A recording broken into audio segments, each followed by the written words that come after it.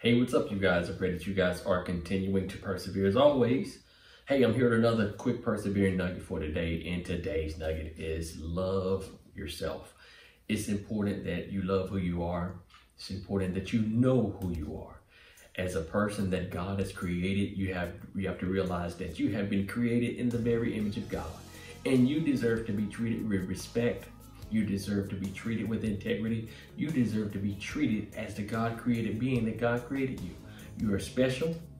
You are unique. And so therefore, there is a standard that you must uphold.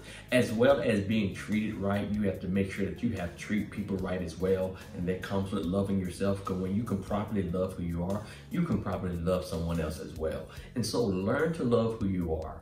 Learn to love the gifts and talents that God has placed on the inside of you, so you can be a benefit, so you can be a blessing to somebody else. All right, you guys?